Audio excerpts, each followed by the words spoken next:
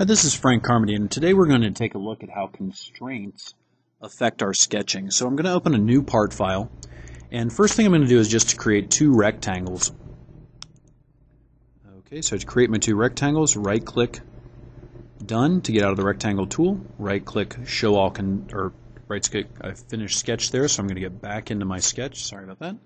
So we're going to edit sketch, then I'm going to right-click Show All Constraints. So here are the constraints that Inventor has placed upon this the drawing here. You notice that these two lines, notice when I hover over the parallel constraint here, that those two lines are marked as parallel, these two lines are marked as parallel, and then these two lines are marked as perpendicular, or constrained as perpendicular.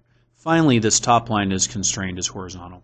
Now to delete constraints, we actually right-click on them and click Delete. Clicking the X next to the constraints won't delete them, it will actually just make them invisible. So now I've deleted all of the constraints on the right rectangle.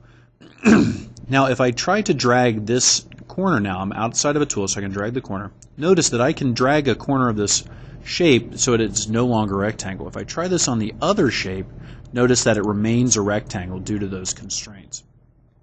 Okay, the second thing we're going to look at is as I draw. If I draw a line, notice that this line is being made perpendicular. Do you see the upside down T next to my cursor? There's also an upside down T next to this line here. Notice again. If I were to click right now, right-click Done, right-click Show All Constraints, notice that these two lines have been constrained as perpendicular.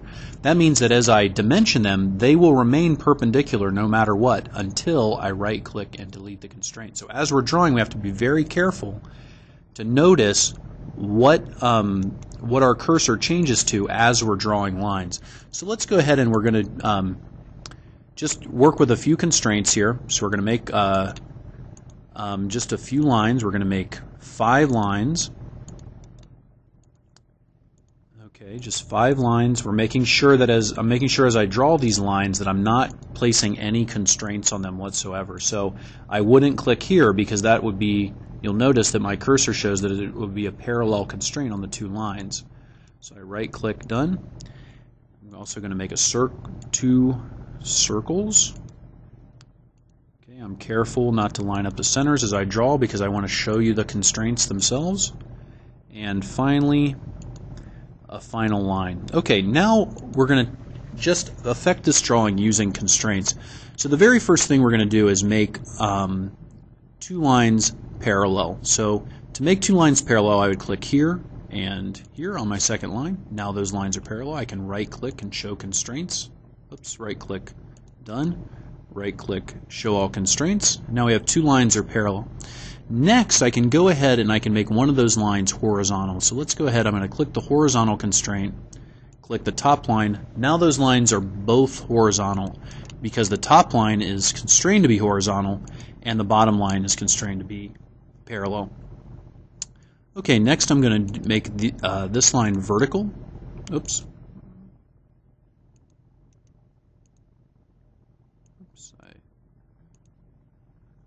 Go ahead and make this line vertical. Oops. Something went wrong there, so I'm going to go ahead and undo. Let's click on the vertical constraint. So I'm going to go ahead. I notice that the point here at the center of the line, if I highlight that and click now, it's not going to work. So I have to actually make sure the whole line is highlighted. I click the line. Now it's constrained to be vertical. And I'm going to go ahead and click the second line and make it perpendicular to the first line. Okay, I click the second line, click the first line so it knows which one to be perpendicular to, and done. I can right-click, Show All Constraints.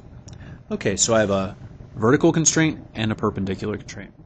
The next 2 constraints that we're going to look at, or the next constraint we're going to use, is to make 2 lines equal. So this equal constraint makes 2 lines of equal length. So I click on the equal constraint, click the first line, click the second line. Now they're of equal length. Next, I'm going to use the equal constraint again. Click the first line, the second line.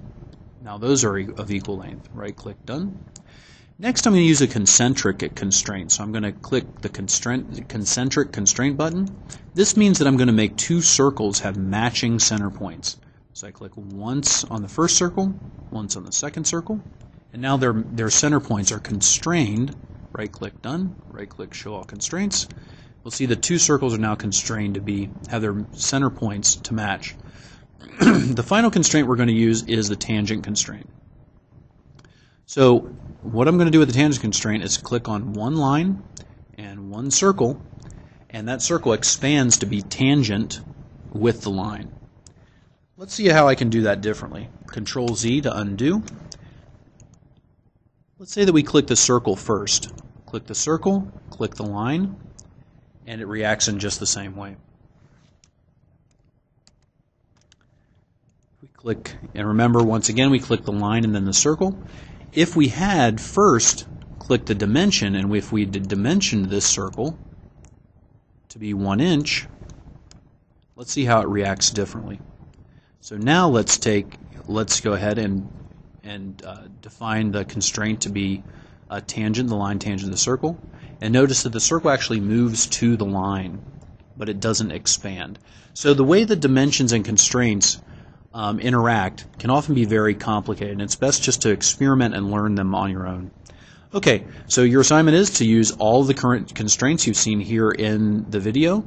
When you finish, go ahead and save. Okay, and here we're going to go ahead. We're going to go Mr. Carmody _ constraints and save. I do want to replace it. Okay, now it's your turn.